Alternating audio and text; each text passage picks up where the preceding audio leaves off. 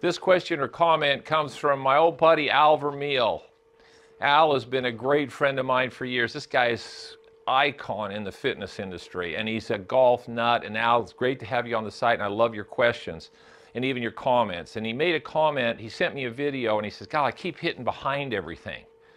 He says, why am I hitting behind it? Well, again, your golf swing is a circle, all right?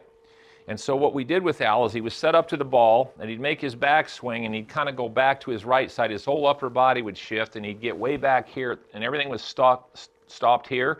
Then he'd try to move up to his left side as he was coming down. But see, he didn't get to his left side soon enough, so what would happen is the club got here, and now we'd start to go, well, boom, now you hit behind it. So we did the left, right, left, where you go left, right, left, and swing.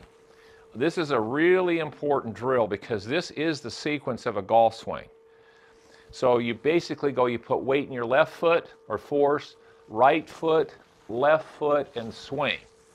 So what I'm doing here is I go left, right, left. So the club is going back and I go left.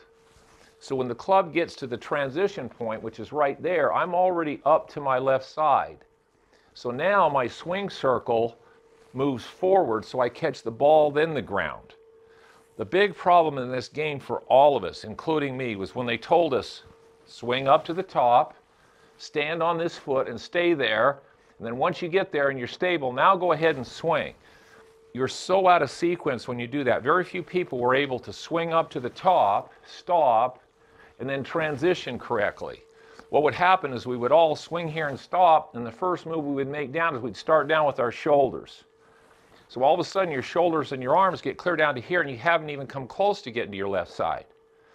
So now all of a sudden you panic and you're this way, you hit behind it. Or we would lean forward on it to try to hit it. So when you're practicing this whole, if you watch what I'm doing here, if you just take a club and you swing it out in front of you and you let your body turn a little and you go left, right, left, swing. Left, right, left, swing. See, so my arms aren't doing anything. So I go left, right, left, and as I keep going, what do my arms do? They just swing and accelerate because my body's going left, right, left, swing. So when you see somebody, when you see the top of their swing, that's the transition point of the club. That's not the transition point of their bodies.